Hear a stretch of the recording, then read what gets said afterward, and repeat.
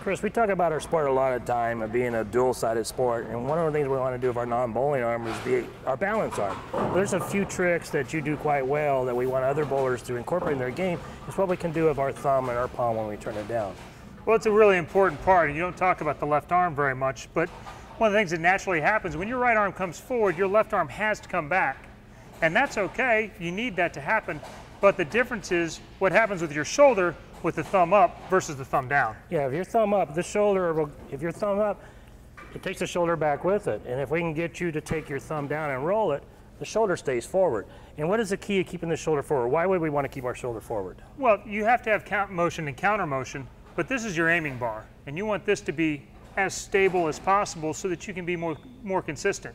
If this is moving around, it gets really tough to close it down at the perfect angle every single shot. So if you release it a little early, we're going out to the right, to release it a little late, it's going to the left, we end up spraying the ball because that arm or their shoulders are rotating back and forth. Absolutely.